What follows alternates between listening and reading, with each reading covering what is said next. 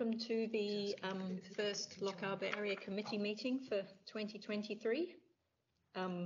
So do we have any apologies for absence? I think we may have... I don't have any apologies, Chair. No. Okay, thank you very much. And does anyone have any declarations of interest? Not me. No. Okay. No, okay. Excellent. So moving on, item 3 on the agenda is Scottish Fire and Rescue Service Local Committee Performance Report. Welcome to and thank you for joining us, Mike Collier, Group Commander. Happy New Year. Mike, you're on mute. So that's a good start to the new year. So thank you, Chair, for Happy New Year to you too. First, can I apologise for the lack of uniform? And you'll hear by my voice, I've got a bit of a chest infection. So I'm on administrative duties only at the moment. So if you'll be patient with me, I'll read my report, but I may have to pause to cough a couple of times. Okay. Yep. Okay. We'll go easy. You do your very best, don't worry about it.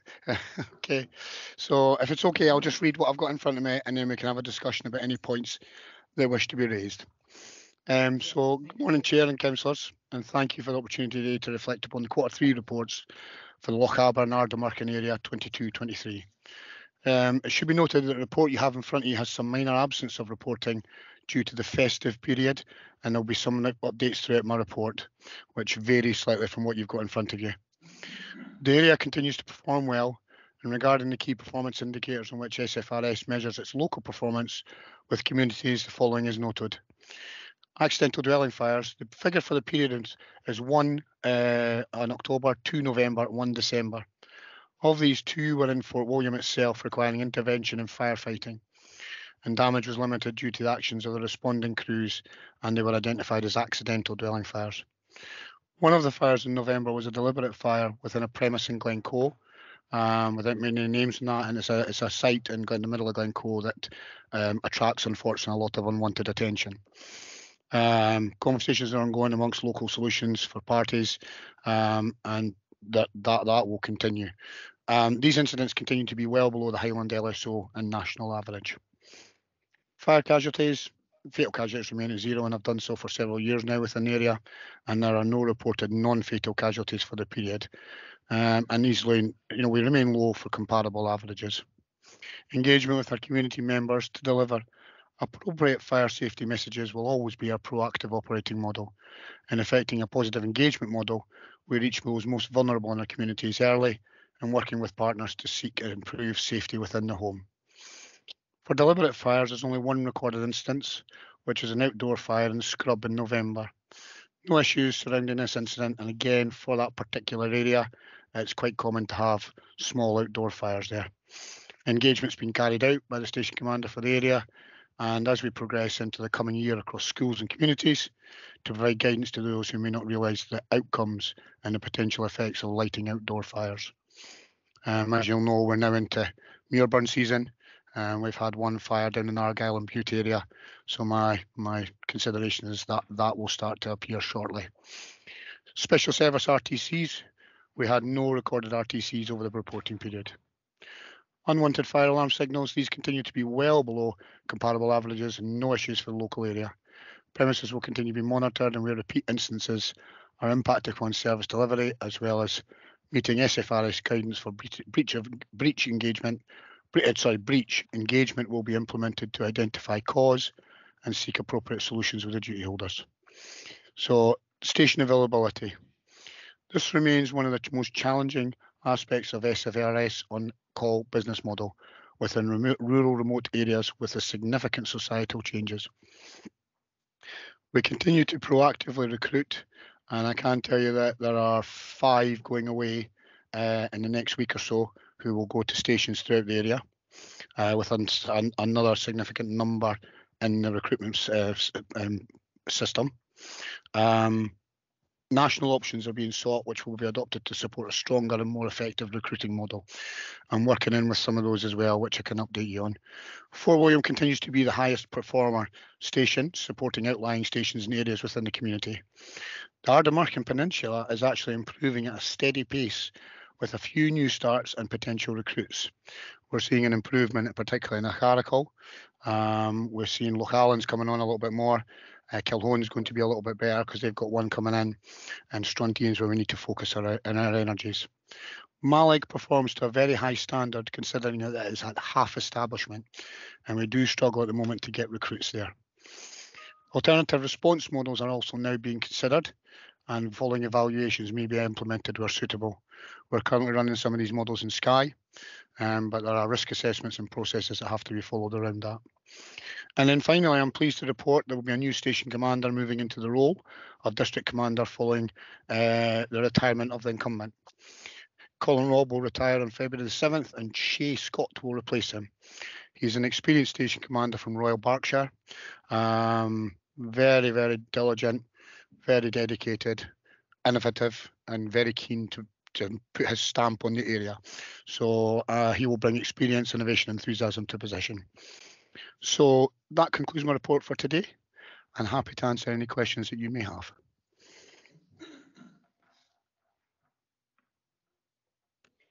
Mike, it's Angus MacDonald. At the Highland Council meeting, the last Highland Council meeting, one of the members raised an issue that you had to have 4 firemen before a fire engine could be sent to a job. And it was universally agreed by the councillors that this was unacceptable. Because if your baby was stuck in the top floor and 3 firemen were watching and wouldn't come to help, that was clearly completely unacceptable. And they were asked, or the leader was asked to go and engage at the top of the fire service and to put across our views. Have you heard anything about this, and what's your personal opinion on this, and do you think we can remedy it? I have spoken, I was at the Kilhoan Community Council meeting and this came up, and they agreed that they thought it was unacceptable as well. Okay, thank you, Councillor. So first and foremost, I'm aware of that conversation. What I would say is that there's a lot of political ramifications around that in the northwest corner of the Highlands, and this is where it's been driven from. We actually have that happening on Skye at the moment as well, due to the lack of resources in the staffing establishments. So we've implemented joint mobilising protocols in certain areas where we're really struggling. We have, under what we call our grey book conditions from the union, and we have to follow that as a national and not just Scottish, but that's UK-wide agreement for a certain amount of firefighters have to come out. Because if somebody's trapped in a building, you're absolutely right. And I'll put this back to you, because my priority is rescue and save life, but it's also protect firefighter safety. So you'll have seen in Jenners what's happened recently yesterday. So we have the situations where somebody looks at a situation and goes, that's a small domestic building, there's a fire in there, and we turn up with a crew of 2 or 3. And we need to commit to BA. We need somebody outside who can do that management of it, the water supply, dealing what else is going on around them, and the spans of control become untenable. And then we've got 2 chaps or girls in BA inside trying to deal with something without any communications, and if anything goes wrong, the situation escalates terribly. So there's a terribly hard balancing act there. I can't give you my personal opinions, because nationally it has been discussed between Highland Council and Ross Haggart, our Chief Fire Officer. That's ongoing and will be the mobilising process that we're putting in place, where we've said, for example, Betty Hill and Tongue, they're often at 3 and 3. So we're getting them to meet up, and we're getting them to go as one full appliance with maybe a couple to back them up as well. So we're looking at models like that does happen. Now, I have actually authorised that in Ardnamurchan and Kilhoan area, and I believe I would need to speak to Rosie, but I think Rosie's gone out before with 3, and we've risk assessed it, knowing that we've got another appliance en route. We're even taking decisions where we'll say on Skye, we'll mobilise 1 to start heading, then we'll time it to mobilise the other, so the two coincide at the same time. The problem that you need to recognise then is, do we put them off the run on the way back in case they pick up another incident? So there's a lot of variables around this. Our priority will and always will be to protect our communities, and we will do everything in our power to do so. We cannot, however, put our firefighters beyond an unacceptable level of risk, because not only will that jeopardise their lives, that will bring legal implications as well. So there's a lot to be discussed around that. If I'm being perfectly frank, we need to recruit more people, and we don't have the people coming to us these days that we used to have. You used to be able to bat them away with a stick because you had more than enough. You could pick and choose. They're coming in dribs and drabs. So we're looking at alternative recruitment models that we think will make a difference to that. But this is not just Scotland. This is, if you were to speak to them in Devon and Cornwall and Wales, I've spoken to a few of them in Wales, they're having exactly the same problems, and it's predominantly largely tourist areas whereby housing has been affected. Young families have moved on to other areas. The demand by primary employers is significantly higher than it has been, and they won't release them because there's certain competition between why should they be released and paid. So I'm not trying to make excuses. But I understand this. If the population knew this was the case, they would be very upset about it. Okay, so I'm just passing that on. I've been spoken to by a very senior person in one of the head of one of your fire stations here, who said even if we had one person and there was a fire in that town, they would go to rescue. They would not let people die. But it was quite a strong meeting at the Highland Council. Anyway, I think we should move on. No, but and Angus, I will say that to you. In Portree, I did have an instance where two of the firefighters were going to a person's reported to assist and do what they could, because you need to remember, first and foremost, they are community members anyway. They live and breathe in these communities. So I absolutely get their passion. And it's up to people like me who have to balance that act and say, let me get the best result I can for everybody. We will never, ever reduce our service where we can, and we will always attend, and we will maximise that however we can do so. And I hope that gives you some reassurance, but it is going to go on, and it's probably going to be a discussion for quite a period of time until we get to a better position or a different operating model. Thank you. Yeah, thank you. So, thank you very much, Mike. Good morning. I just want to talk about, is there anything we can do as councillors to help with recruitment, or Highland Council can do? I particularly notice difficulty in recruiting female firefighters. Is there a reason? Is it specific to this area? In the rest of Scotland, in the rest of the... And is there anything again we can do as the Highland Council to help? Thank you. Hey, Councillor, thank you very much for that. Funny you should say that, but I've got about 4 females going into Kinlochleven with a couple already there. So some stations do far better there. Fort William, for example, has only got 1 female, and we only get males applying, which is a peculiar thing because I have asked that question. You then go elsewhere across the area. Strontian's got a couple of females. Lochaber's got Rianne down there, and we were going to hire another one, but she didn't pass the fitness. So I don't think there's an issue per se around recruiting female firefighters.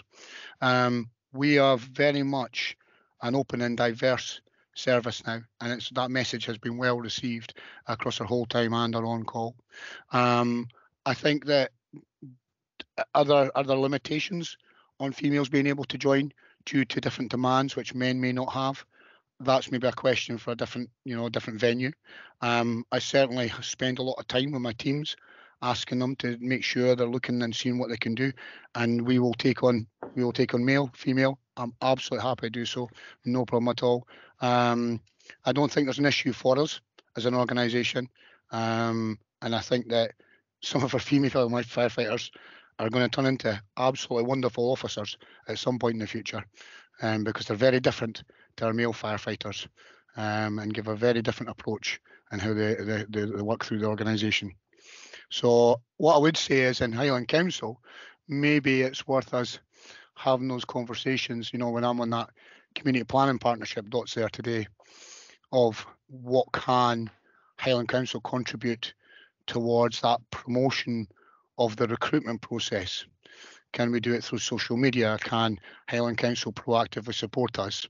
You know, we're not being standoffish at all. Derek Wilson, the LSO previously, he engaged fully with Highland Council and discussed all aspects and all areas that we could do, particularly in that northwest corner. And they spent an awful lot of time up there trying to deal with that. And then Michael, that's in there now, Michael Humphreys, again, he's very keen to work together. So any partnership approach that can improve our recruitment for any female or male firefighter is absolutely something I will support. Thank you. Do we have no questions online? So I think.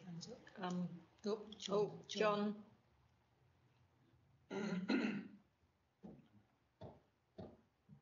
Is he wanting to speak? No, just yes, sorry. Morning, Mike. Sorry. Good morning. Playing with cameras and microphones. I have asked this question before at an earlier meeting we've had with the fire service. Because of where I stay, I'm very aware that Fort Augustus gets involved in quite a lot of the fires and the call outs within our area. I'm not sure how much they contribute. So in terms of your report, I accept it's inclusive, it's very good, and it's about Lochaber. But it feels like for me, in order to get the picture, I really need to know a little bit about Fort Augustus and how they're linking in, and maybe even Inverness and how they actually link into some of the incidents in the area. Okay, so I'm going to take, so I'll take a note of your name there, councillor, because there's a different station commander runs that and different aid group commander. So Right. that runs under what we call our Highland Central. So as far as I'm aware, there should be a report that is then provided to the scrutiny committee for that area that covers Fort Augustus, Drumnadrochit, and across that way. So what we should be getting is you involved in that meeting. I don't know if you attend that at this moment in time. Not currently, no. No, okay. So let me have a look into that for you.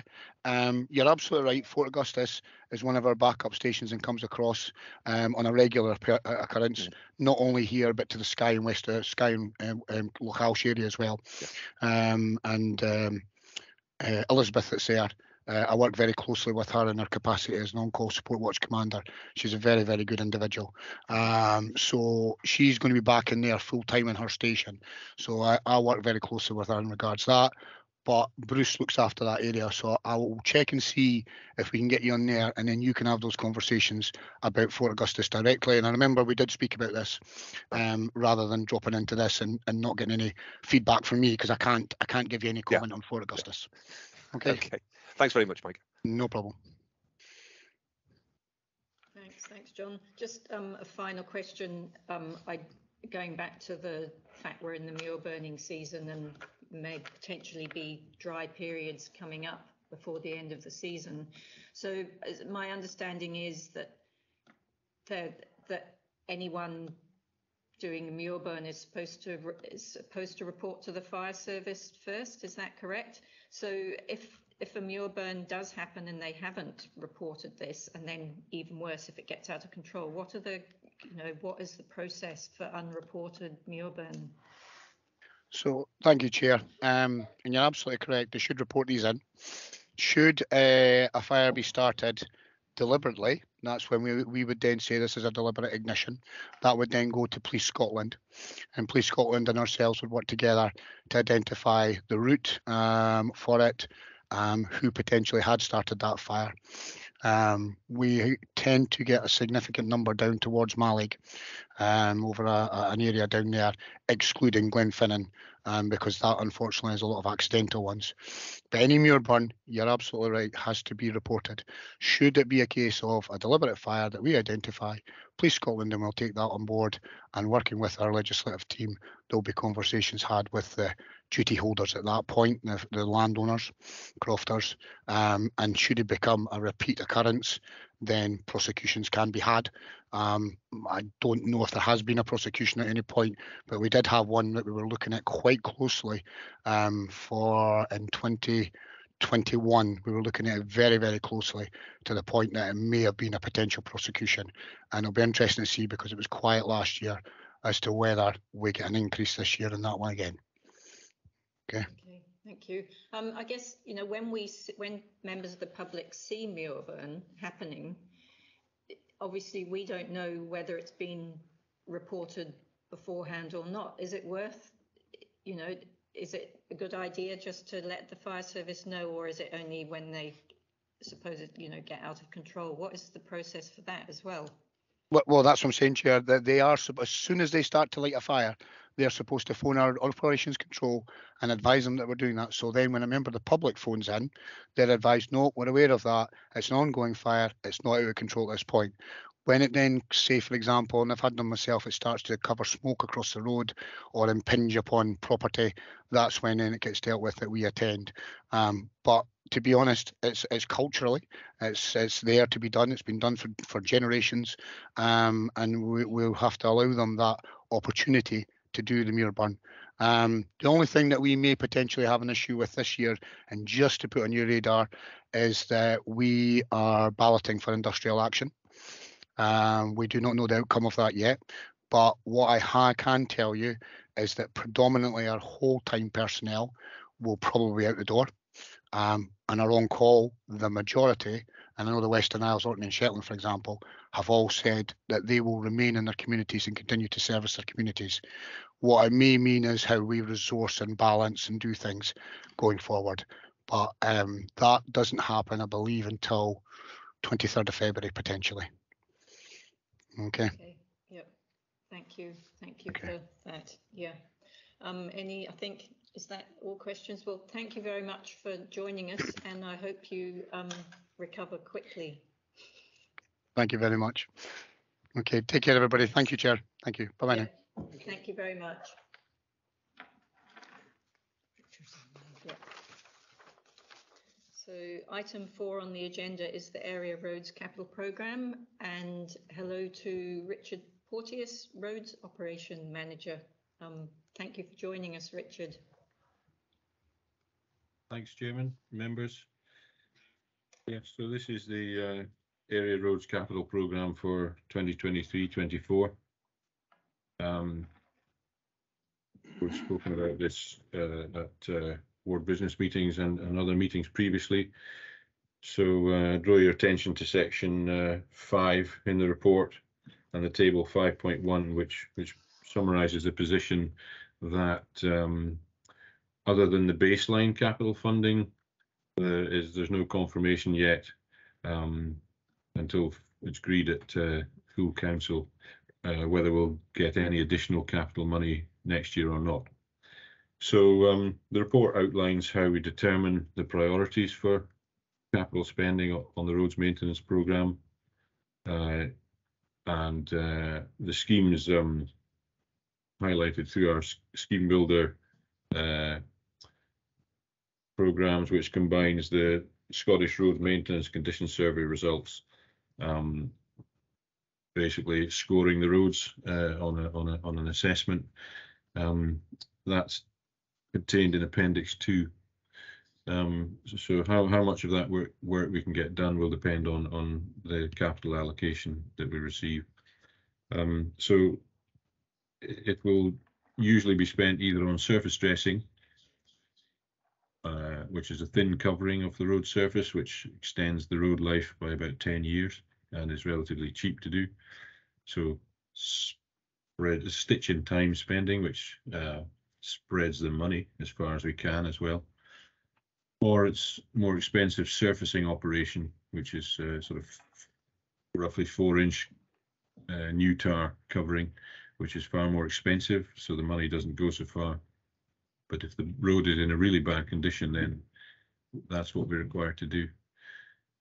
We also, some of the capital allocation may be a sort of HQ allocation, which will be allocated to areas based on priority needs. So we may get some strategic capital, as they call it, as well. And if we do at the moment, that's probably going to be targeted onto the 884, where there's some surfacing schemes that we still wish to get to there. that being the surfacing being the expensive option.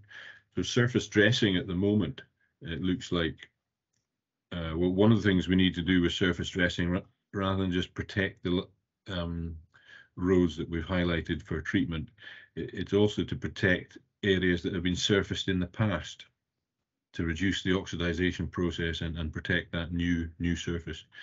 So there's sections of previously surfaced road that we want to protect as well with surface dressing. So at the moment, the surface dressing is looking like our priorities would be on the A884, the B8043 Kingairloch Road, and also some sections of the B849 Drimnin Road. That's just some examples of the priorities we're focusing on at the moment. But what we'll definitely do once we get clarity on the capital that's available to us, which will then allow us to fine-tune the programme, we'll bring that to members at ward business meeting, and keep you fully involved in the process.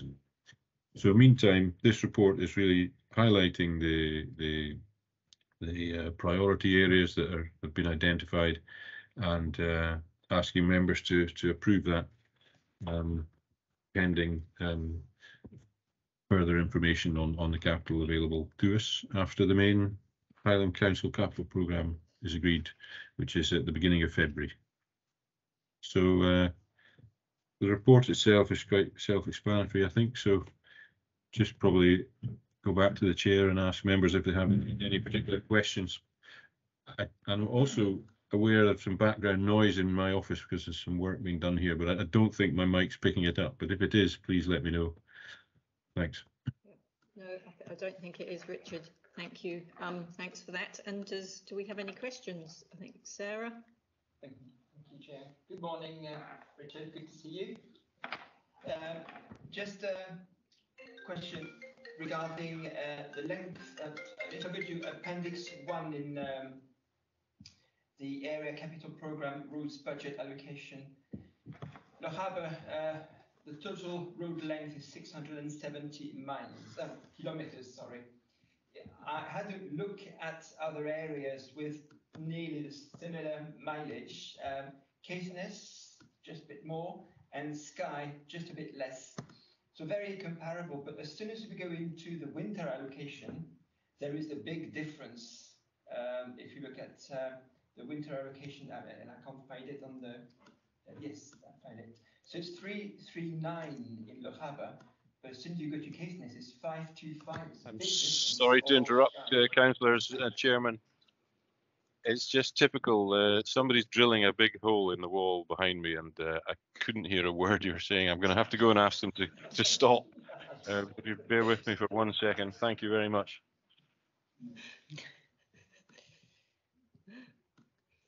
Great question. Yeah. Well done for picking that up.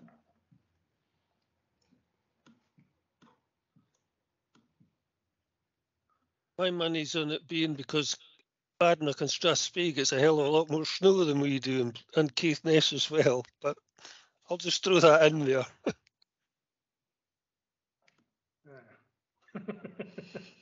Thank you so much. That doesn't suit I can hear myself think now.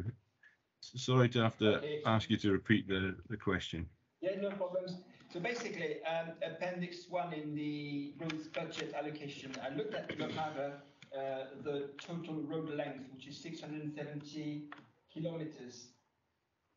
And I looked at other areas with nearly a similar sort of length. So Caithness 761, just a bit more, and Skye just a bit less. That's the nearest I could find. Very close. I mean, I would say the difference is 5–10% in terms of length. But as soon as you go into the winter allocation, the difference is huge. 339.563 for Lochaber. When you go to Caithness, it's 525. It's a big difference. Same with Skye, 557. Why is there such a big difference? They're getting probably something like 80% more than we get, whereas they've got the total road length is very much the same. Why such a difference? Okay, the reasons, every area of the Highlands has a different microclimate, and so the budget allocation tends to be as a result of that, because more some areas will require more treatments than others.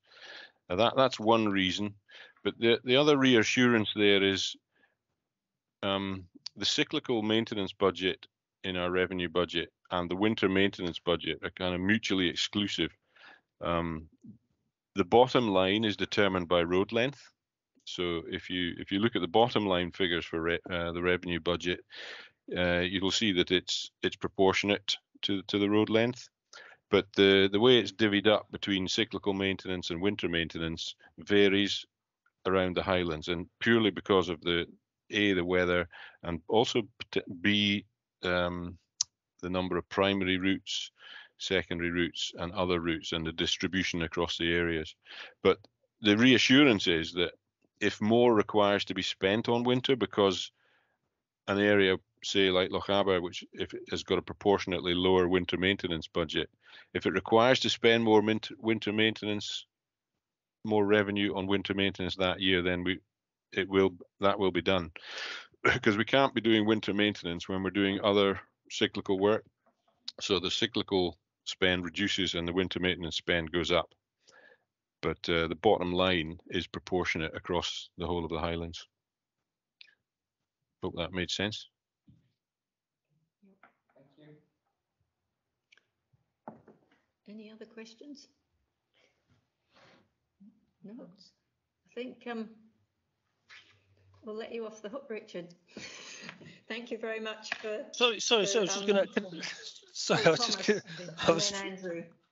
It was just a quick question, Richard. I used to see the jet patcher in action from time to time, and it gave a really good, resilient, if not very beautiful repair to the road surface, but it certainly seemed to be quite a tough repair.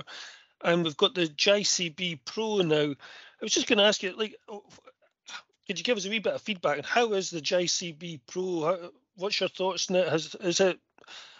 I was reading that it was supposed to be able to do 5 or 6 times the amount of repairs for the same amount of money. How has it worked, and would it be possible to maybe go and see it in action somewhere? Yes, it'd be no problem to go and see it in action. It's worked well.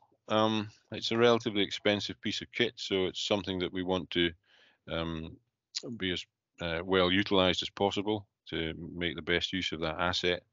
Obviously, it's an extra cost to maintain that asset. So we want to make sure that we're getting best value out of it. But yes, it has been very productive, and obviously it requires to be manned with a squad and other equipment, lorries particularly, to go with it. But yeah, we tried to work it. It was relatively new to us last year, so we involved training up the guys, and then making as best use of it as we could, and we did manage to get good productivity out of it last year. So we'll be planning to do the same again this year.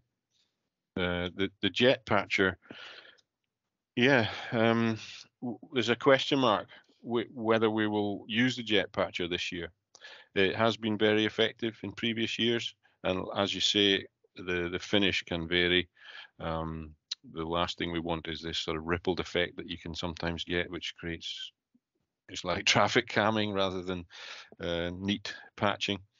But if it's done well, it's an efficient way of covering a lot of ground, and it's as good as a permanent repair in some sections. But if you use it on a bend, which is getting vehicles screwing around on the bend, and they will sometimes push the material out of the hole. But on other sections, it's a very appropriate repair, and we can cover a lot of ground with it and make a big difference. And it's just kind of, it doesn't just fill the hole; you seal the edges, so you're stopping water ingress. So it is quite an effective repair. But if we have the baseline capital allocation next year, it's quite likely that we won't use the jet patcher this year. We'll try to maximise our spending on surface dressing, and equally, if we don't have a big enough allocation, what we'll probably do is focus on a lot of rather than long sections of surfacing, which we won't be able to afford, we'll look at targeting and trying to achieve best value with the money that we've got, and a series of more like large patches. There'll be short surfacing sections, but it's how you define them as a large patch or a short bit of surfacing. It's a bit arbitrary, and it'll depend site by site. But that'll be tend to be the approach if we have limited funds next year. Okay, that's great. I'll maybe just come out one day and have a wee look at the JCB Pro in action just to see it going. But thanks for that. Thanks, Thomas. I think Andrew had your hand Yeah. up. Hi, excuse me. Hi, Richard. Just two things really. One is are we seeing typical levels of damage across this winter, roadwise? And two, living on a C-class road out here in Invergary, which is subject to a lot of heavy wear from the likes of SSE and so on doing construction work, is suffering greatly and is clearly inadequate. Promises were made about increasing passing places and so on. Have you got any idea where the council stands in enforcing possible agreements that they might have made in planning conditions and that kind of issue? It's a bit of a big question, that one, but go for the winter damage first. Thanks. Winter, the worst thing for the road is the wet. Water on the road gets forced into cracks by traffic and heavy vehicles, and then burst the surface, creating potholes. More water gets in, and it's a downward spiral then. So drainage, particularly in Lochaber, is really important. It doesn't have to be. Obviously, the freeze thaw action compounds that when you get ice into these holes. So we are at this stage of the winter. You'll start to see potholes appearing and road edge holes as well, where the edge is the road's breaking up. So yeah, it's not atypical winter at the moment. I would say it's pretty average. But we have had a lot of freeze thaw and we have had a lot of wet weather, so there will be a lot of damage becoming evident at the moment. Hopefully that answers that question. The other one about the Invergary, was it the Invergary road that you're talking about there? Yeah, we're on the Tom Down Road. Oh yeah. So I'll have to refresh my memory about development that's taking place up there. If there is development taking place, then that is an opportunity often for improvement. If we can capture that in a Section 96 agreement, for example, or some other agreement like that, so where we can that can be a condition of the agreement, is that we get an improvement to the road. SSE are replacing the power lines out to Skye. Ah, yes, yeah. Well, I can come back to you after this meeting if you like, once we've talked to colleagues about that.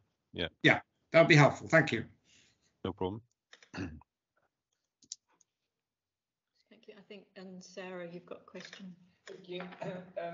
Richard, do we have any updates regarding what's happening on the route to Kilhoen? I'm thinking of Camusnagul, where there's been some sort of mini landslide and rocks falling on the road. And I would extend that to the rest of Lochaber and the Highlands. With climate change and more heavy rain, are we facing more scenarios, a bit like rest and be thankful, but lots of similar scenarios around the Highlands with essential small roads like the one to Kilhoen, that could be closed for weeks, denying access to some communities? Is it something that is likely to increase, to happen more and more? Thank you. I keep a keen watch on all the science around climate change, but I couldn't give a definitive answer on that. But we have always had issues in Lochaber with landslips. The last really big one was at Loch Coich about 3 years ago, where the dam was nearly wiped out by a huge landslip, and that affected the power line to Skye as well. Other than that, we've had a few smaller ones which we've been able to deal with in area. But yeah, it's something that the wet weather is the issue, as you said, and we get a lot of that in the west. So it's always been an issue for us. Whether it's getting worse, I don't know. But obviously we're keeping a close eye on that. Sorry, was there a second part to that question? Sorry to have to ask again. The first part was just the updates on Camas Nagol, the route to Killowen. Yeah. Yes. So we're in. There's potential to spend vast amount of money on net systems to protect the travelling public below the hillside there, where there's a lot of loose rock further up. So there's potential to spend a lot of money there. So we've been talking with colleagues in HQ. You're talking potentially £5 million worth of work. So we're looking at ways that we can, if that money's not available in one hit, which is highly unlikely, then ways that we can target and prioritize the sections there and do some every year, stage by stage, spending smaller amounts each year. So that's the latest thinking on that one.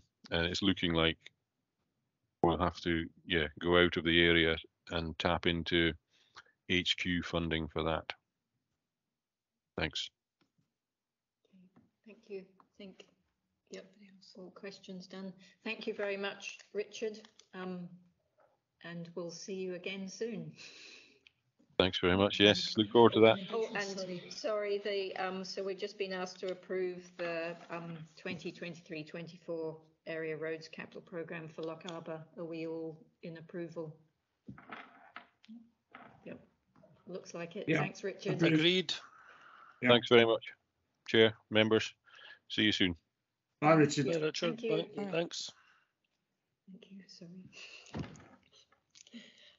So item 5 is the Lochaber HRA capital programme report, and we've got Jonathan Henderson, Housing Investment Officer, joining us to present the report. Good morning, Jonathan. Good morning, Chair, and good morning, members. Thank you. I'll just give a quick introduction to the report, if that's okay. Just highlight a couple of sections. Section 5 of the report outlines the current year HRA capital programme 22-23. It gives an update on that, along with Appendix 1, which goes into more detail about the specific projects which are ongoing at the moment. Section 6, the main body of the report, really, the 23-27 HRA capital programme for Lochaber. We go into a bit of detail there about the process we've gone through to develop the recommendations for the future programme. Members will note in Appendix 2 that we are recommending a fairly balanced programme for Lochaber for the 4-year period. However, there is a focus and a priority recommended around energy efficiency works in our stock, along with the continued allocation, members will note, for aids and adaptations work, which hopefully allows people to stay in their homes a wee bit longer. So I didn't intend to go into any more detail than that by way of introduction, but certainly happy to pick up any questions that members may have. Thank you, Chair. Thank you, Jonathan. Do we have questions from anyone? Angus. Jonathan, how far are we through the process of double glazing windows or energy efficiency or giving people some sort of heating which is suitable for today? I mean, are we 10% or 80%? I've just no idea from these numbers.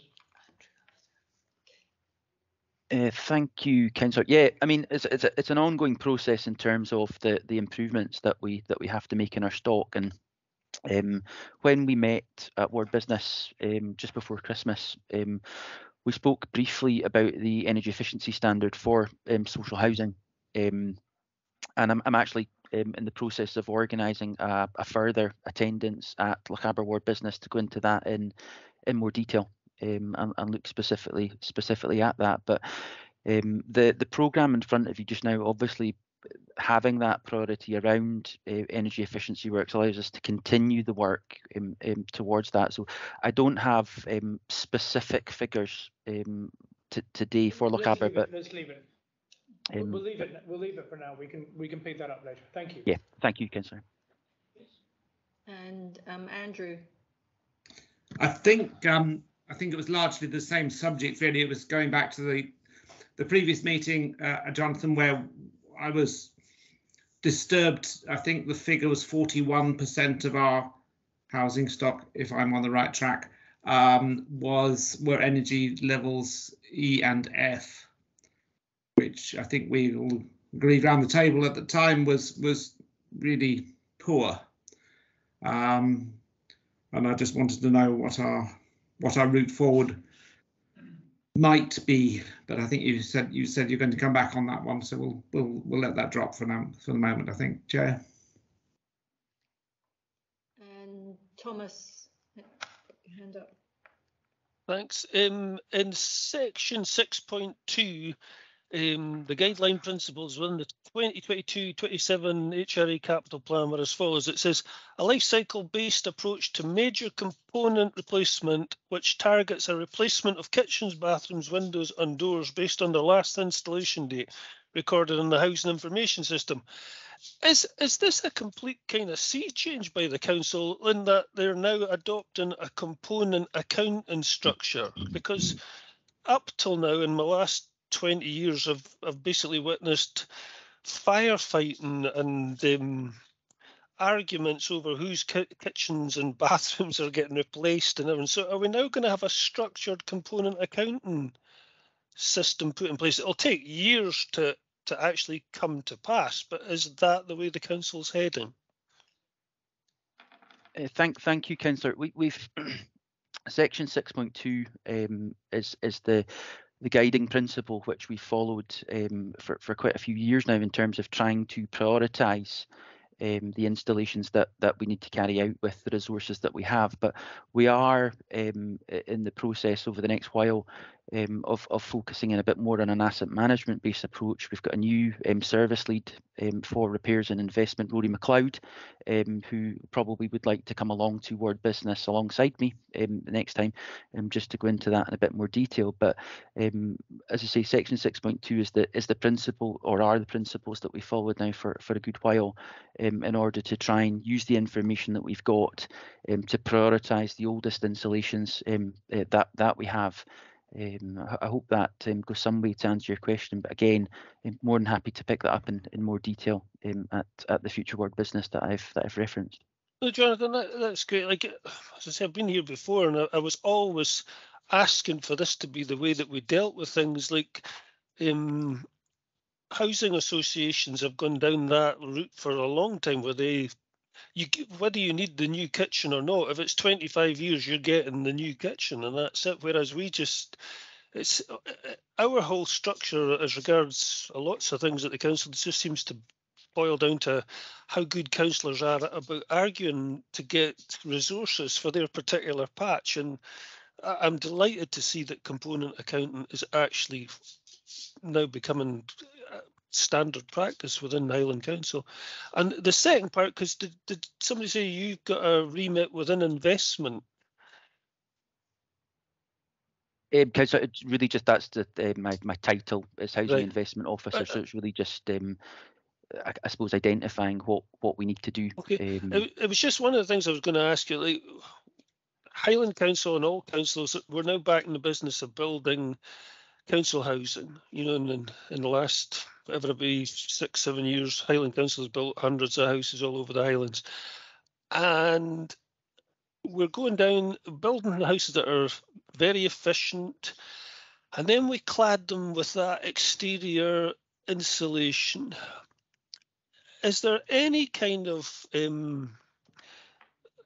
basically, we build a brand new housing estate and it looks lovely day one, but within 2 or 3 years, it looks so tatty, you'd think it was 20 or 30 years old because of the staining that's occurred. Is there any scope anywhere within the council that we actually make that a priority and give people an environment that they're proud of to live in? Because we're building brand new buildings that look absolutely awful within a few short years. And I think it should be a council priority that we actually basically give people something to be proud of in their home, and that it's kept looking smart and tidy. Have you got any thoughts on what we can do about that? Thanks, Councillor.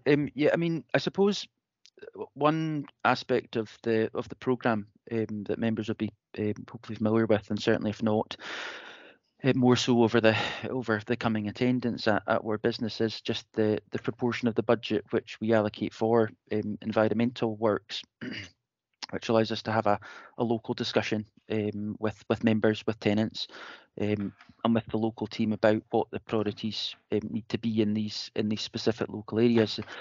Connected to that, and again, it's something which I'm sure, if not in recent times, but certainly due to come, is some regular estate walkarounds in the local areas to identify specific priorities within the local communities that we need to look to prioritise. Sorry, sorry, could I just come in one more time? Yep. I just think it's a problem that we need to look at as a council, because the ramifications of not giving people a home to be proud of to society are felt in all kinds of ways, vandalism and just there's lots of issues that come from it. But if I could just cite a specific housing development, Fort William High Street, the far end of the High Street, Tweeddale, 6 years ago we spent £2.5 million doing up, I think, about 20 odd flats, and they look really tatty now, and I'm really disappointed because I've been in the flats. They're amazing flats inside, they really are, but it's incredible how tatty it's got in such a short space of time. And I would like to maybe ask for a report to come back from Highland Council on what we're doing about keeping new build houses at least looking good, but also maintaining them properly, but at the very least keeping them looking smart for longer. And I'm sorry to bog the meeting down about it, but it's something I think we all feel strongly about. Thanks, Councillor. With regard to that specific example, I can certainly pick that up with the local team. Happy to speak to Lachie MacDonald, the repairs manager, and ask him to come back to you directly, just with some comments on that, if that's okay. Thank you, Angus. Did you? My point was exactly the same, and exactly the same building. You know, we're all about improving Fort William, and if you drive past Fort William, look at the back of our new council building, and you're embarrassed. But we raised this 6 months ago at a council meeting. I can't remember who was going to come back to us, but the answer is Robertson's built it, and it is not fit for purpose, and it's a shocker. And we really appreciate you coming back to us on this one. Thanks, Councillor. Just to repeat, yeah, I'll pick that up with the local team, specifically Lachie, and sure to come back to you. Thank you. So there were 3 items to note and to agree the proposed investment priorities in the Housing Revenue Account Capital Programme for Lochaber from 2023 to 27, as set out in Appendix 2. So are we all in agreement? Indeed. Yeah. Yeah. Agreed. Okay. Agreed. Thank you. So item 4 as well. Sorry, what's that? You've got item 4 as well. And to note the updates in the Housing Revenue Account Capital Programme. Okay, thank you. Thank you, Alistair, for joining us, and we will see you again. Jonathan. Thank you. Jonathan. Thank you. Oh, did I say Jonathan? So moving on to item 6, the housing revenue account, garage rents for 2023-24, and we've got David Wood joining us, the Principal Housing Officer. So good morning, David, and thank you. Good morning, everyone. Morning, members. Good morning, David. Good morning. Yeah, morning. Thank you very much. I think Okay. you're going to just take us through the report, and we've got we're needing to agree a level of rent increase. That's correct. Firstly, apologies that the author of the report, Sandra McLennan, can't be here today. Unfortunately, she's not very well, so that's why I'm going to present it to you today. You will all have had a copy of the HRA garage report, so my intention is not to go over it word for word, but hopefully I'll cover the salient points. So if we start with the background, members agreed an extensive action plan in August 2019, a plan that covered several years, using a red, amber, green system. And this is the plan that we continue to work through at the moment. Appendix 1 at the back of the report offers a full update on where we are with this just currently. Last year, February 2022, members agreed a 1% increase for rents for garages and garage sites. If we quickly look at the current income, in the current financial year, there are 114 garages and 112 garage sites, which generated an income of £88,085.28, as illustrated in Table 5.1. In addition to the 226 units mentioned, there are 23 garages in Clark Drive in Corpuk, which can't be let due to their poor condition, unfortunately. They've been closed on the housing system, essentially to avoid the accumulation of void loss. In terms of occupancy levels, Table 5.3 illustrates there are 24 voids of the 226 units available. We recognise that the previously mentioned action plans improve the void loss considerably in the Lochaber area. Excuse me.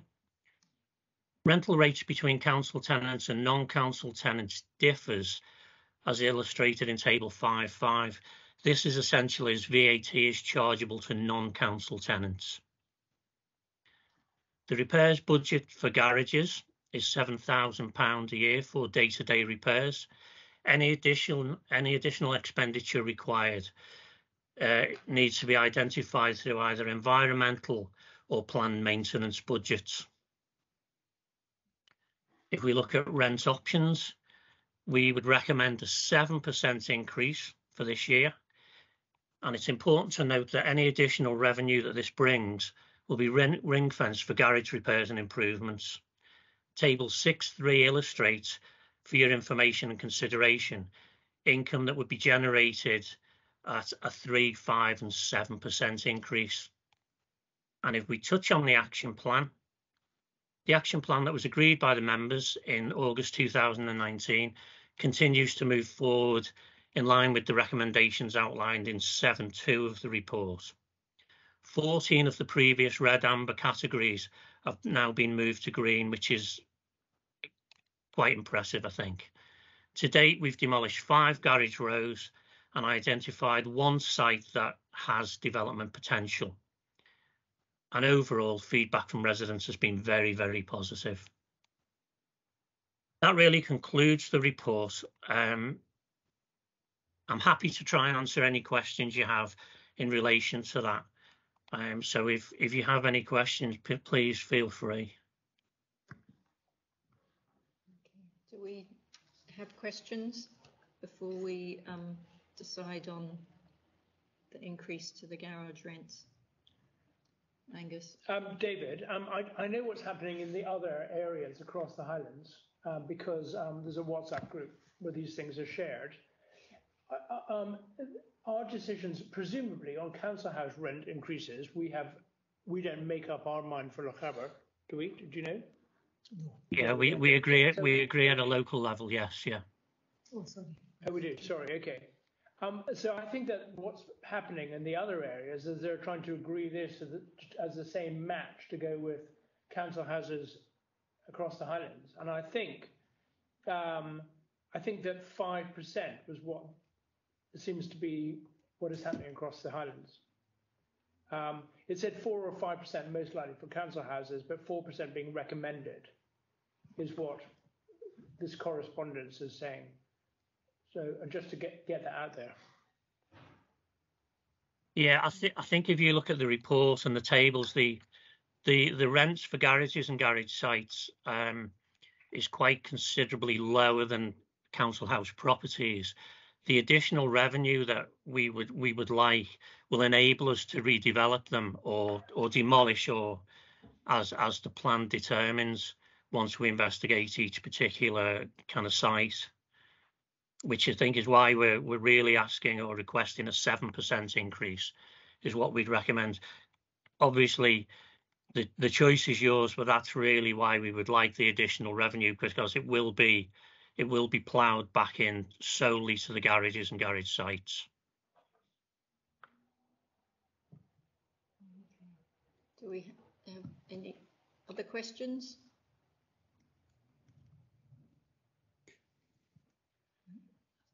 Not comfortable with 7%. John Grafton. Oh, John, and then Thomas. John first.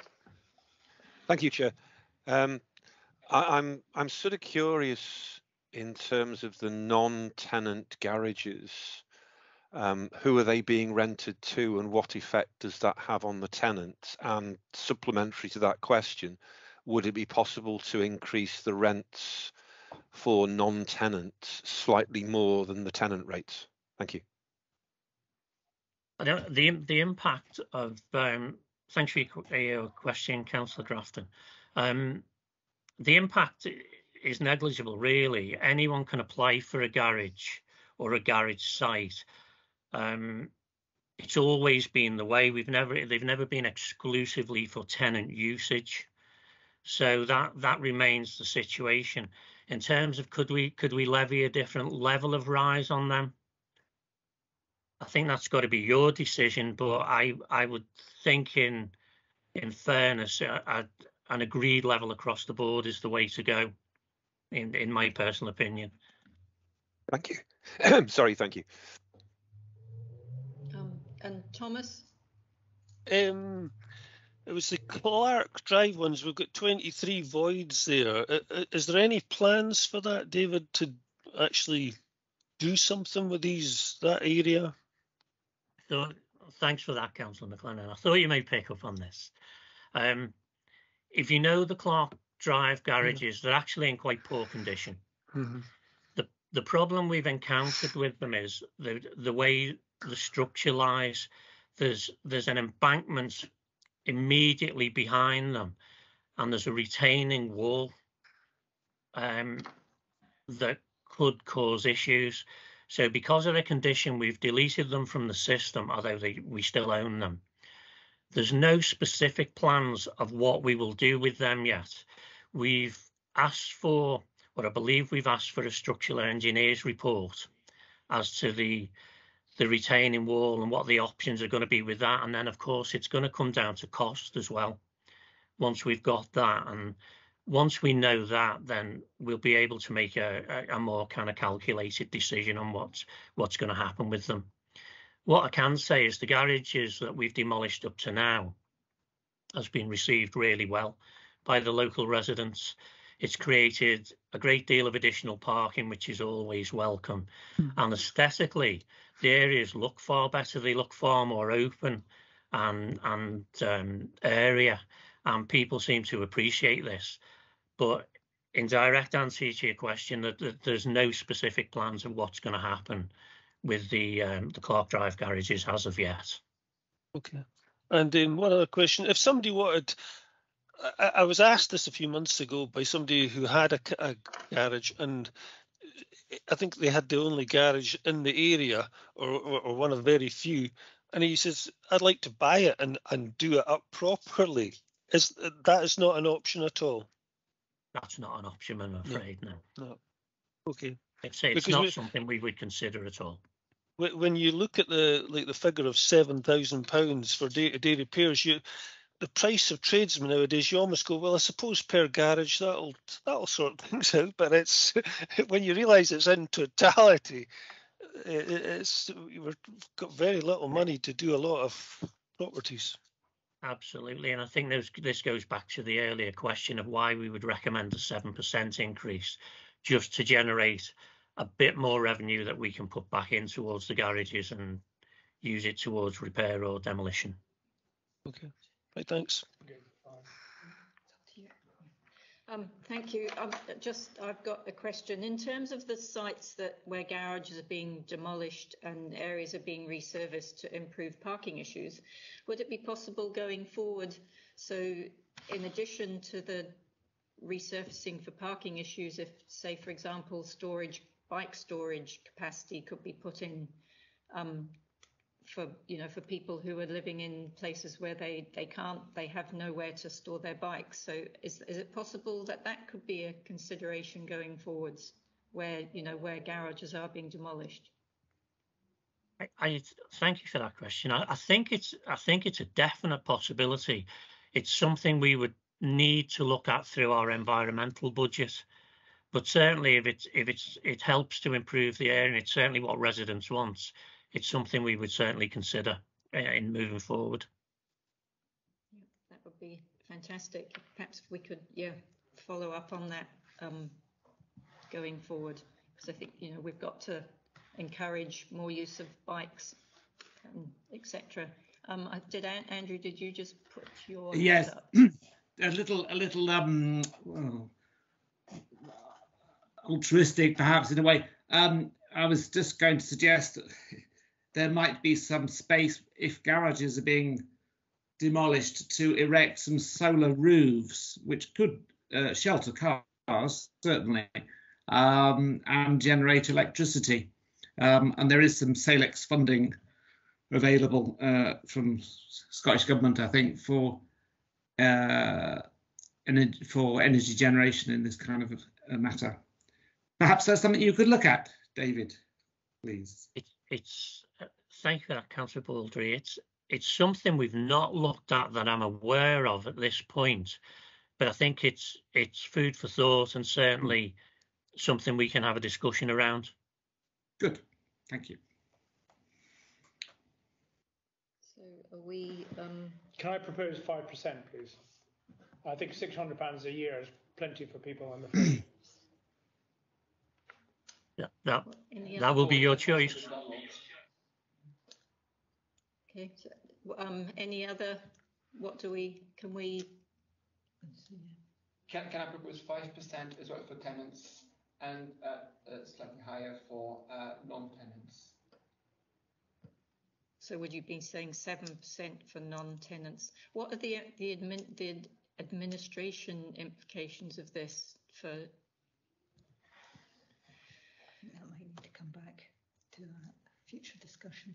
Okay, so that we'd have to discuss that further. One of my concerns long term is that if we put off tenants having a garage, we could end up with more cars on the road, on the streets. I think it's good that some tenants rent a garage and use it to park their car. We could have more tenants actually not renting anymore in future, and I'm just worried about some of the implications. But also, I do think that 7%. At the moment, the feeling I have talking to tenants is that 5% is sort of rent increase. People are would be ready to accept 7%. So the garage is also part of the rent for them on their budget, and 7% seems to me we will find it difficult to get support for that from tenants. So okay. I would go for 5%, like Councillor MacDonald, for tenants, and happy to make it a bit more for non-tenants.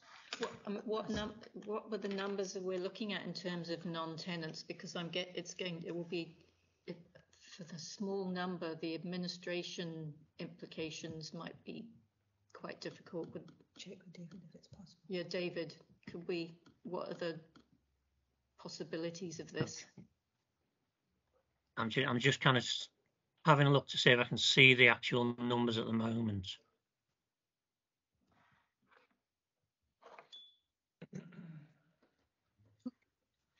Table 5. Yeah.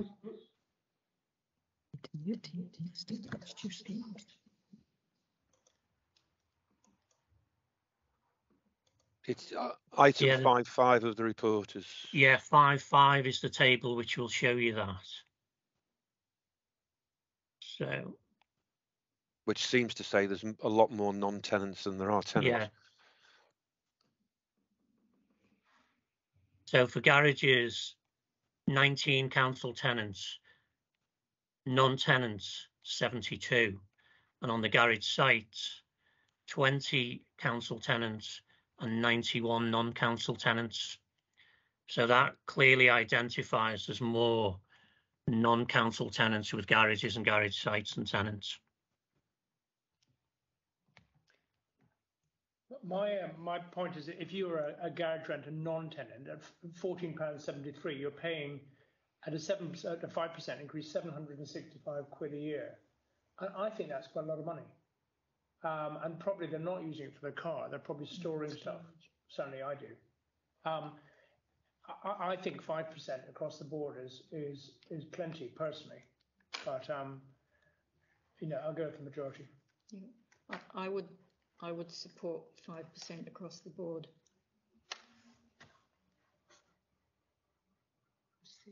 I will support 5% across the board because the tenants will be protected. Yeah. This way.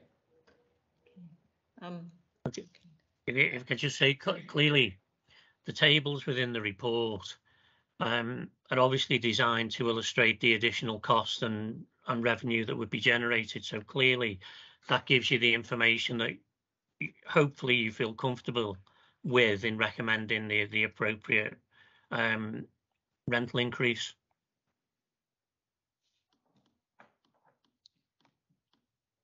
Yeah, how about, do we have agreement, councillors online? I'm content to go along with that suggestion. Okay, thanks, Thomas. John and Andrew? Yeah, I think I'm content to go along with it. I've heard David sort of talk about the money they need and the changes that might make to the area in terms of the garages and garage sites. So I'm feeling a little bit split between the 5 and the 7%. But yeah, I will certainly go along with the 5%. And Liz, are you? Sorry, it keeps breaking up with me, but I'm quite happy to join in with the 5%. And in terms of revisions, would we be looking at in a year's time? Will we come back and revisit this? Yes, I think we'd revisit in 12 months, I think. Yeah. Which is important to consider, because if there's another increase in a year's time, say 5%, it will be 5% of that 5% instead of 5% of that 7%. It will, so yes. It keeps the increase more steady. That's why I support 5%. Okay. Yep. So I think we've got a unanimous agreement on there that we'll agree a level of rent increase to be 5%. Okay. And that's where. Have you got a question, Angus? No. Thank you very much for joining us, David. And have a You're very good day. welcome. Thank you. Thanks, David. Thank you. Bye. Bye. Bye. Bye. And we've got Marianne. Yeah.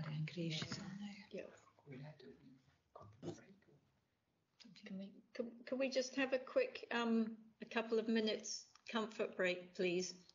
And then we'll be moving on to item 7 on the agenda. Welcome back. So we're moving on to item 7 on the agenda, which is the Community Regeneration Fund applications. And Marianne Gray, the project officer, has joined us this morning. Good morning, Marianne, and thank you for joining us. Good morning, and thank you, Chair. I'll do a quick introduction, and then I will leave members to discuss the applications. So thank you for your time today to discuss the Community Regeneration Funding applications submitted for consideration in your area. Ahead of today's meeting, members will have received the application form and a RAG summary spreadsheet highlighting the outcomes of the technical assessments undertaken by the CRF team. Please note that the RAG assessment is undertaken on information that has been provided to us by the applicants during the application process.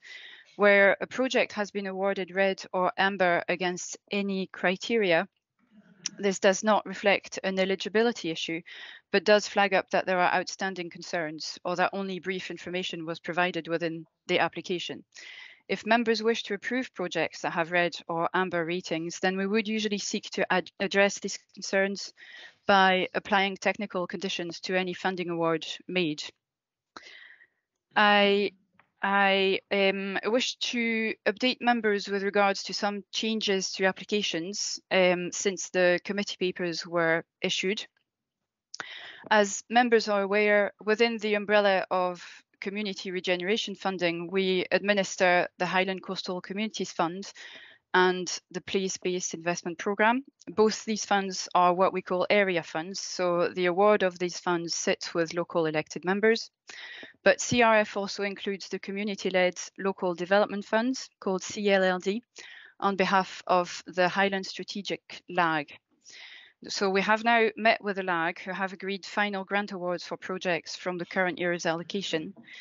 And I'm happy to say that following the recent award of additional CLLD funding from the Scottish Government, the LAG have been able to increase the level of CLLD contribution to some of the projects, subsequently reducing the ask from area funds.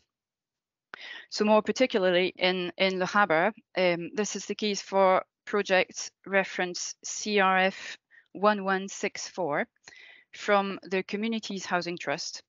So the approved CLLD grant for this project has increased to £71,000, and therefore the ask from area funds has been reduced to £23,490.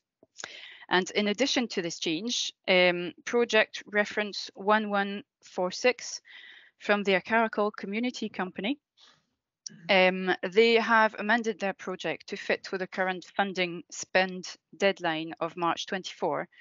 So they for a full-time regeneration officer post for 1 year, which means the project costs have been amended. They are now in total £37,760. The match funding now totals £3,000, and the grant request to be considered by members today for this project has been subsequently reduced to £34,760. So in summary, in Lochaber, this means members are asked today to consider 12 applications with a total grant request of £616,139.40, with available area funds totaling £487,138.12, meaning the funds are oversubscribed. So we are asking members to decide today whether to approve, defer or reject applications under consideration, and in the case of approvals to agree the grant award amount and any conditions of funding they wish to attach over and above the technical conditions that we will attach arising from the technical assessments. So, Chair, I will now hand over to you to discuss the projects with your fellow members, but I remain available to answer any queries that may arise during discussions. Thank you. Thanks, Marianne, and thank you for the updates on the changes to those two funds. So we've got the spreadsheet with the information and the RAG scorings, and we'll work our way through that. So I'm going to start at the top with the first application is 1028, which is Kilmallie Shinty Club and Lochaber Rural Education Trust. If anyone has any questions, and whether we're minded to approve, defer or reject the application. So I first, does anyone have any questions about that application? Okay, so no. So I think firstly, I guess, so would we like to approve this application?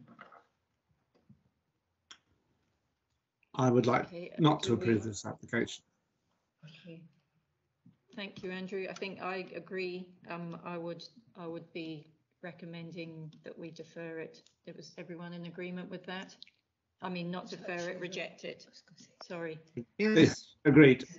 Is this agreed? Yep. Moving on to 1021 Lochaber Hope for new connections. Do we have any questions about this application? No. Okay. Yes, just one question. How sustainable is the application? Is it something that will need to happen again in future? Yeah, my understanding is that because of the longer term lease on the property, that funding will be ongoing beyond the 1 year that is being asked for. Would that be correct, Marianne? Yes, that's correct. Currently, the applicant don't have a long-term lease secured on the property.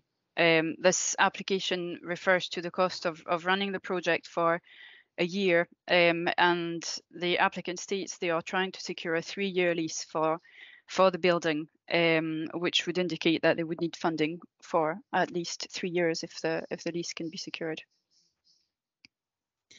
Chair, I fear if this were funded, it would encourage or take us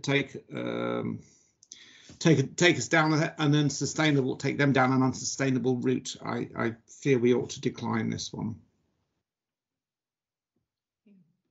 And as much as it's, what Lochaber Hope are doing with new connections is a fantastic project, but I'm afraid, I think in this instance, I would be inclined to reject this application as well. I agree with that. Unfortunately, there doesn't appear to be a route to long-term viability. And so funding is provided this year. It doesn't explain how we're going to match the deficit in future years. So it's a very, very worthwhile cause. And I think all the councillors agree that they do a fantastic job. But long-term viability of Lochaber Hope has a big question mark over it financially. Of the new connections project, certainly. Yeah. Thomas, you had your hand up. Yeah, like Lochaber Hope has been on the go for, must be coming up for 16 years now, and it does a lot of good in this area. So I don't want to see this turned down just out of hand. I'm leaving them in a position of, no, we don't think you've got a future. This is a voluntary sort of thing, and a lot of people are quite grateful for Lochaber Hope being there. So I would like to leave it in a position whereby they've got hope for the future, and by future I mean near future. And I would also like to see, because we've only got a finite amount of resources, but the problems that Lochaber Hope deal with are widespread and are going to get worse. We have to make what resources we've got go as far as possible. And I would like to see some kind of mechanism, some sort of action plan put in place whereby we speak to Voluntary Action Lochaber, we speak to Lochaber Hope, we speak to the Nevis Centre and any other interested bodies, I'll put too fine a point in it, we'll knock heads together and try and make as much bang for our buck as possible that helps the people that need the services of these organisations. That's what I would like to see us leaving this position. If we can't give them the money, we at least give them, I'll borrow the term, hope for the future, but we utilise all the resources that are available to in Lochaber and get them all singing from the same hymn sheet and try and make our money go as far as possible. Definitely, yeah. Definitely, Thomas. I think we're all behind you on that one. And I think just important to note, this is support for new connections, which is a project being run by Lochaber Hope. So, did someone else have their hand up? I think Liz did, but it's gone. There's nothing now. No other hands up. So I think Nope, John. Oh, John. Sorry, Chair. Yes, thank you. Just to support basically what Thomas said, I think Thomas said most of what I wanted to say, which is why I'd sort of pulled my hand down. I think the only other thing I'd like to add in there is there's a lot of things taken on by third sector organisations that at some point are actually a council responsibility. So there's something about if we don't give funding to some organisations, we might find that coming back on the council anyway in terms of statutory requirements. So I think, yeah, like Thomas said, I think we need to really look at it, and maybe a deferral might be worth. Thank you. Thomas? Sorry, just come in one more time. It was just to sort of, instead of just making this as a suggestion, or maybe it would be a question to Dot, or I don't know if Emma's online, but how would we go about actually engendering, getting talks amongst people that provide these services? Like, how do we take that part forward, or how would you envisage that suggestion coming to fruition where we actually get people speaking to each other? Yeah. We arrange a meeting. Yeah, I was going to say thanks, Councillor. Yeah, I mean, certainly through the Fort William Community Action Group and other partners, we can easily ask for a meeting with the relevant people and just see if there is some mileage in trying to get the different groups to work together. So happy to take that away as an action. Yeah, that would be, yeah. Thank you for that, Dot. We would like to see that taken forward. Sarah? So, back to this project, it's not just about Lochaber Hope, it's about new connections, a different approach to mental health, which is not about offering counselling service, but giving people the chance to meet and be together. It's absolutely essential that new connections carries on. And it breaks my heart because of the lack of sustainability actually in the application that we'll have to reject it at this stage. But we've got to make sure we are not closing the door, and as soon as this meeting is finished, we start thinking of what mechanisms we can put in place to help new connections, as Councillor McLennan actually was saying a few minutes ago. Yep, thanks, Sarah. Yep, and we're all, yeah, I think we're all in agreement that we would really like to see this project continuing, and we'll do what we can to help. But in this particular instance, I think at this stage, certainly, are we agreement that we will be rejecting this application at the time? Yeah, we are. Yeah. Yes. Okay. Yeah, with a heavy heart. But Thomas, like, are we not just sort of parking it? You know, I just feel that, like, just saying no. Okay, I'll withdraw. I can see that there's no point in beating a dead horse here, but I just feel that we should give them hope for the future. I know it's a terrible pun to use that, but I'll withdraw my dissent. Yeah. So there are going to be future funding rounds, Thomas. So we would hope that we can work going forwards for to help with the resubmission of an application in a future funding round. So this certainly isn't the end of it, if that makes sense. Good. Good. So moving on to 1103 Fort William Marina and Shoreline CIC for a feasibility study. Do we have any questions about this application? Seems a lot of money So- for a feasibility study.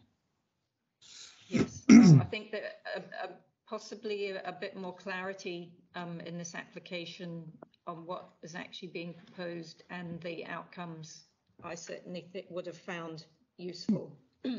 I would be recommending that we reject this application. Do we have agreement on that? You have my support, Chair.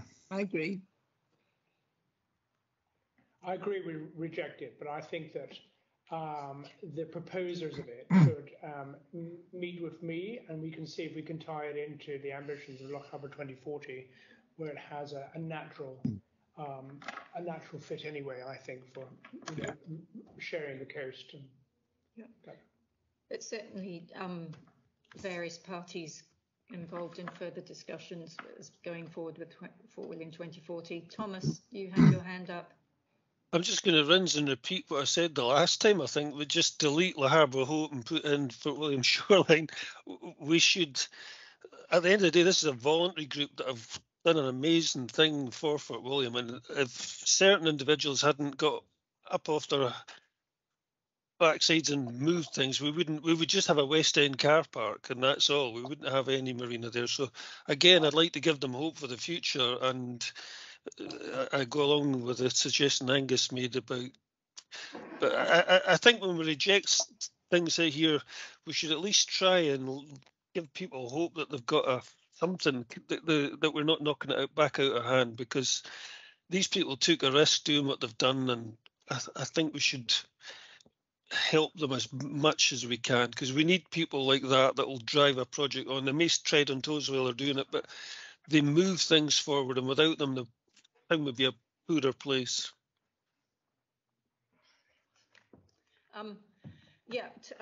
Totally agree, Thomas, and that the pontoon is a wonderful asset, and the work that's been done to get that up and running is fantastic. I think just in terms of this one, the application, I felt certainly that there was just a lack of clarity on what the objectives and the outcome were going to be from this application, and that once again that they can, if going forward, there's opportunities to resubmit to future funding rounds.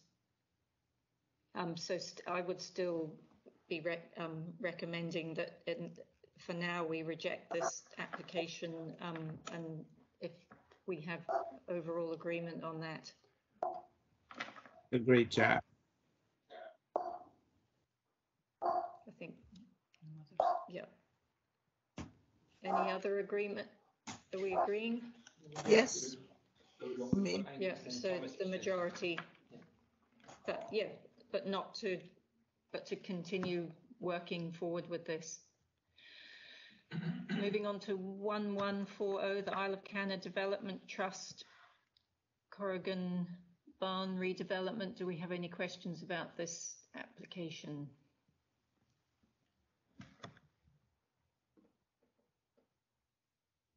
Okay, no, so I would be proposing that we accept this application. I would go with that, Chair. Yes. Yeah, and so would I. I think the building is an extraordinary asset to the people of the island and visitors, and I think it's would be fantastic if it was regenerated and rebuilt. Yes, agree with you, Angus. And I've lost. So do we have approval for 1140? Yeah. Okay. Excellent. Moving on to 1164, which is the Community Housing Trust, Glengarry Affordable Housing and Woodland. I think it is the Wood, sorry. And as Marianne outlined earlier, the reduced funding amount on this. I would be happy to suggest that we approve this application. Does anyone have any questions? I would go with that, Chair. This is 23 sounds good. Yeah. I think it's a very cheap way of us getting 4 affordable houses. Exactly. Mm. So we should go for it. Okay. So the exact amount we'll be approving on this, I think, was 23,490. Is that correct? That's correct, yes. Yep.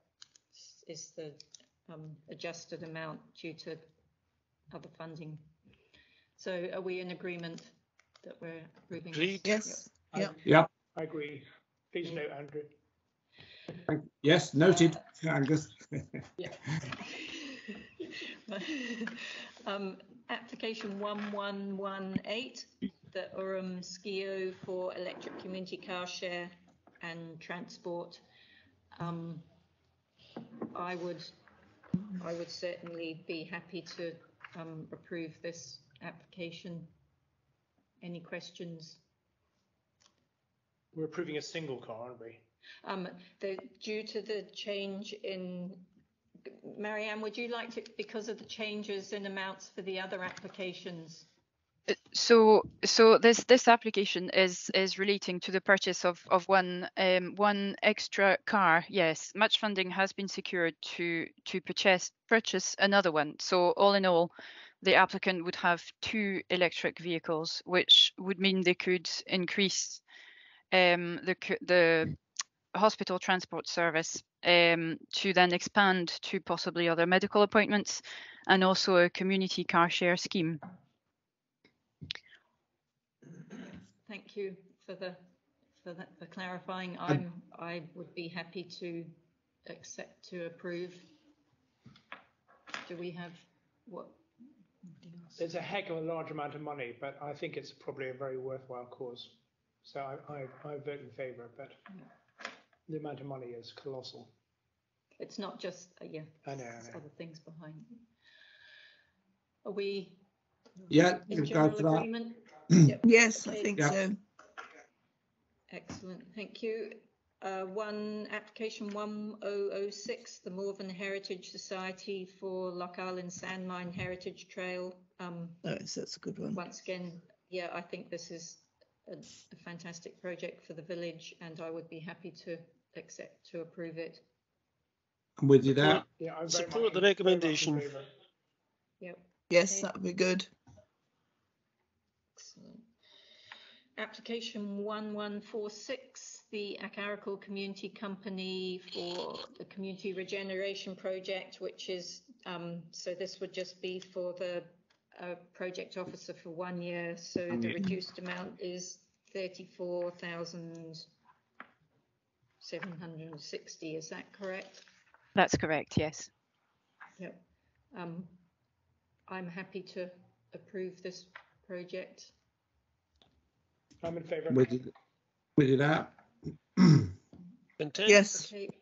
Excellent. Thank you very much. 1242 for the Isle of Egg Housing Trust, Old Surgery Affordable Homes for Rent. Once again, a fantastic community-led housing project that I'm happy to approve. I think we should go for that. Yes, I think we need to. Content. Approved. Yep.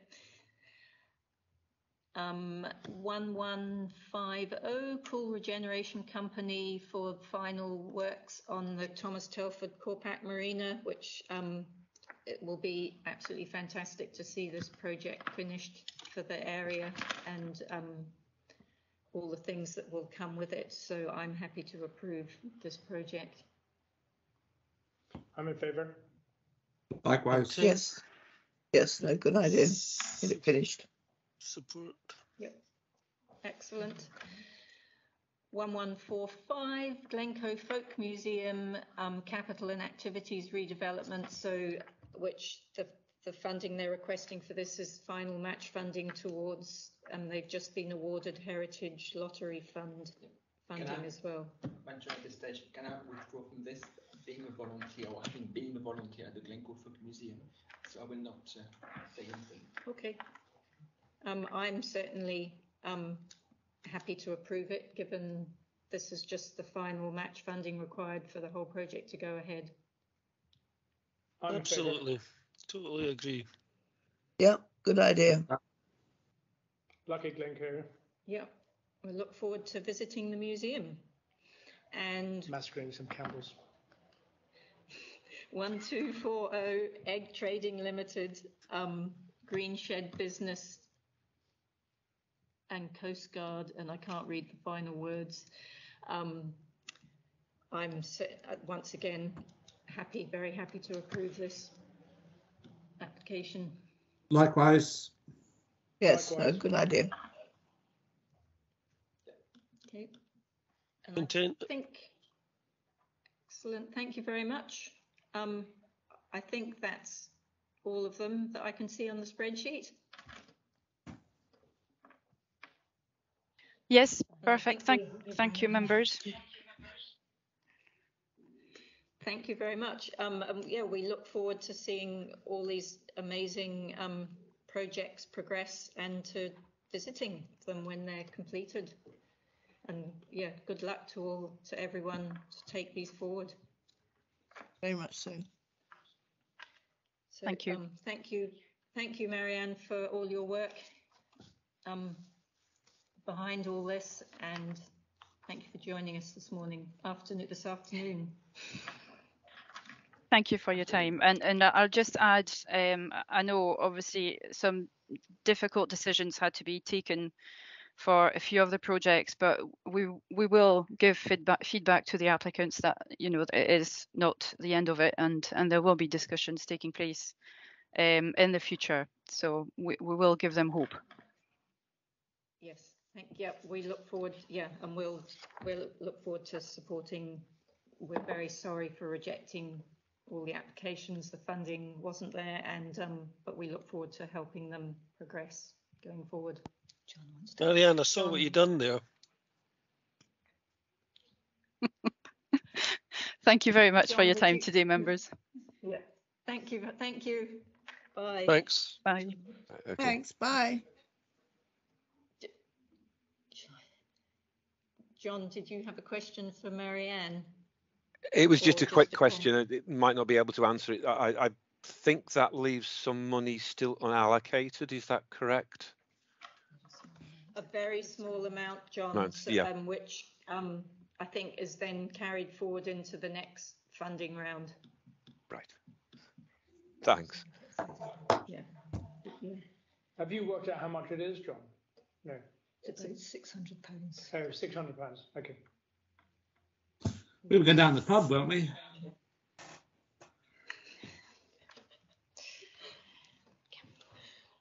Maybe another time. So thank you very much for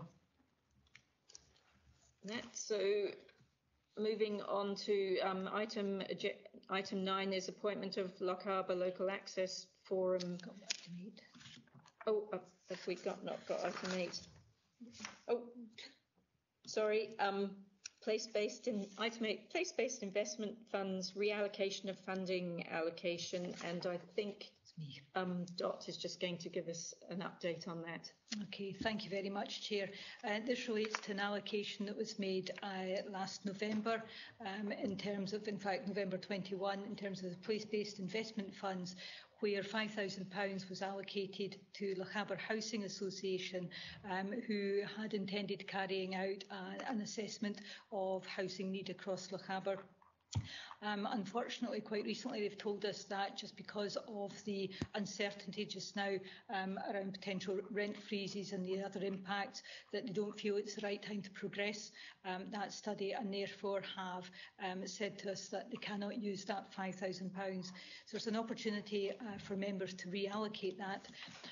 The other projects which were supported at the committee in November 2021 are listed at item 4.1, and most of these are either complete or well underway, and none of them require the further funding at this time. However, in terms of the support for community planning, £8,200 was allocated to help deliver the objectives of the cool locality plan. They have used most of this, or it's already committed, and so there are still outstanding actions within the cool locality plan, and therefore it's recommended that the £5,000 is allocated instead to the Community Action Group for Cool. I should have said that this funding actually came from the Ward 11 element of the Place-Based Investment Fund, but still requires the full majority of the committee support. Thank you. Thank you very much, Dot. Are we, do we have any questions, and are we happy to agree the reallocation of the £5,000? Yes. Yeah, I think. Yeah, I think more than happy. Yes. Good idea. Thank you. Thank you, Dot. Item 9, appointment to Lochaber Local Access Forum. This is just for the committee being asked to appoint one member to the Access Forum. Would anyone? Do we have a proposer for a member to join the Access Forum? Councillor Willis seems to be quite knowledgeable on these issues. I propose Councillor Willis. Yeah, I agree. I think Councillor Willis would be excellent for this job. Thank you, Angus. Are we happy with that? Yes, is Councillor Willis happy with that? Yeah, I'm happy to Good. represent members on the Access Forum, please, and report back. Thank you. Good. Well, Agreed. We'll be happy with that then, Kate. So item 10 is the ward discretionary budget. This is for noting. So all noted for wards 11 and 21. Noted. And noting item 11, noting the minutes of the last meeting of the Lochaber Committee, which was on the 7th of November 2022 and were approved by Council on the 8th of December 2022. Thank you. All noted? Noted. Absolutely. Yep. Thank you for attending this morning's meeting. That concludes business. Thank you.